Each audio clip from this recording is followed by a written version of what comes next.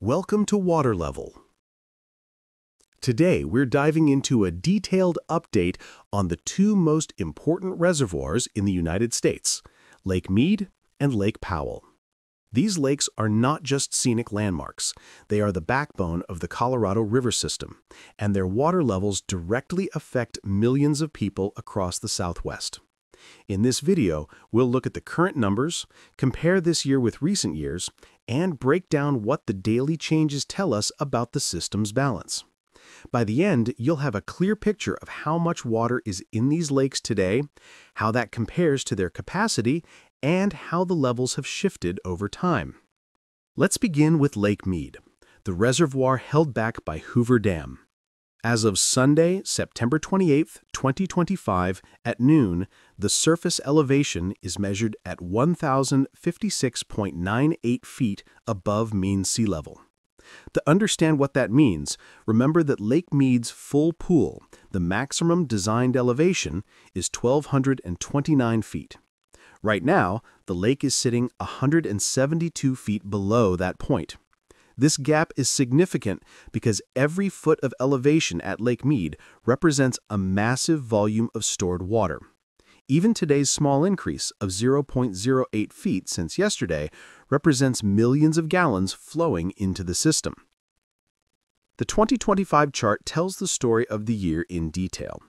Water levels climbed slowly in January and February, reaching a seasonal high around March at just over 1,067 feet. From there, levels began to fall, with the sharpest drop happening between April and June.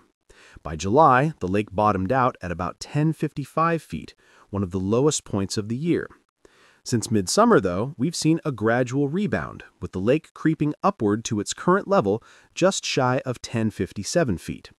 While that's still low compared to historical norms, it shows some stabilization over the past 3 months. Now let's compare across years. In 2024, Lake Mead was in a stronger position. The chart shows it peaking above 1,075 feet in spring, about 18 feet higher than the 2025 peak. But after June, the decline was steeper, and by late fall, 2024 had dropped below 1,065 feet. Meanwhile, in 2023, the year started lower than both 2024 and 2025, with the lake near 1,045 feet in January. However, 2023 experienced a big rise through spring, gaining more than 20 feet and holding higher than today's levels by the end of the year. The takeaway here is that Lake Mead's year-to-year changes can be dramatic, with differences of 20 to 30 feet possible depending on inflows and releases. Turning upstream, we come to Lake Powell, held back by Glen Canyon Dam. The most recent reading, taken on Saturday, September 27th, places the water surface at 3,544.94 feet above sea level. Full pool at Powell is 3,700 feet, meaning the lake is currently 155 feet below maximum capacity. In terms of storage, that puts it at only 27.8% full, holding about 2.2 trillion gallons of water. Looking at Powell's 12-month chart, the downward trend is unmistakable. Last September, the lake was at 3,578 feet. Over the course of the year, it has dropped more than 33 feet. Through winter, the lake steadily declined, losing around 10 feet between October and February. By spring, the elevation slipped below 3,560 feet. There was a short-lived improvement in early summer, with levels rising by about 5 feet in June, but that gain was erased quickly as releases ramped up. Since July, Powell has been in continuous decline, sliding down to its current level of just under 3,545 feet. The inflows and outflows numbers explain why. For the 2025 water year, total inflows have been around 5 million acre-feet, which is less than half of what would normally be expected by late September. At the same time, Glen Canyon Dam has released about 7.4 million acre-feet, nearly matching its required minimum. That means Powell's storage fell by more than 2.3 million acre-feet this year. When inflows are weak and outflows stay steady, the result is a net decline in elevation, which is exactly what we see in the chart. Another way to visualize Lake Powell's status is by its depth. At the dam, the lake is currently about 413 feet deep.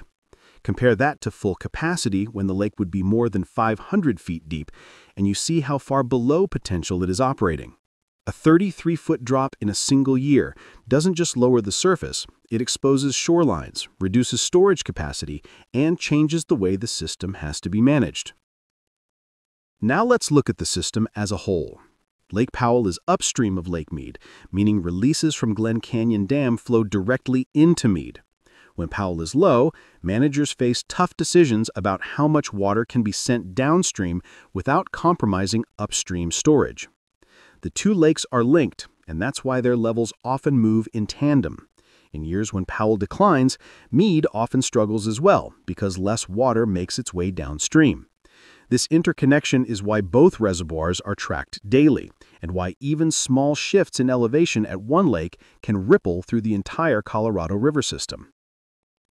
So, what does the side-by-side comparison show us today? Lake Mead is at 1056.98 feet, up slightly from yesterday, but still over 170 feet below full pool. Lake Powell is at 3544.94 feet, more than 150 feet below full pool, and down more than 33 feet from last year. Both remain at less than a third of their designed capacity, far below historical highs.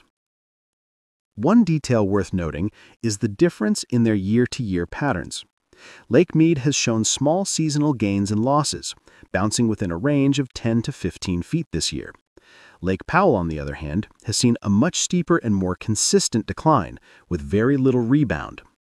This suggests that Powell has faced greater imbalance between inflows and outflows in 2025 compared to Mead. Daily fluctuations also matter. At Lake Mead, a gain of 0.08 feet since yesterday is small but significant because it suggests inflows slightly exceeded outflows for the day. At Powell, where levels are sliding downward, each foot lost represents hundreds of thousands of acre-feet of water moving out of storage. Watching these small changes gives us clues about how the system is being managed on a week-to-week basis. And that brings us to the big picture. These numbers show us two lakes that are still operating far below capacity, but remain stable enough to fulfill their critical roles. Mead is holding steady with small gains in late September, while Powell continues to edge downward as the water year wraps up. Together, they reflect the balance and imbalance of the Colorado River system as it stands today. So, to sum it all up, Lake Mead is just under 1057 feet, showing small daily gains, while Lake Powell is just under 3545 feet, marking a steep decline of over 33 feet in the past year. Both are far below full pool, but continue to serve as the backbone of water storage in the Southwest. Thank you for joining me for this in-depth water level update. If you found this analysis helpful, make sure to hit the like button, subscribe for future updates, and leave a comment about what trends you've noticed in the data. These reservoirs change every single day, and keeping track of their numbers is key to understanding how the entire river system is being managed. Stay tuned, because we'll be back soon with more updates on Lake Mead, Lake Powell, and the water levels that keep the Southwest running.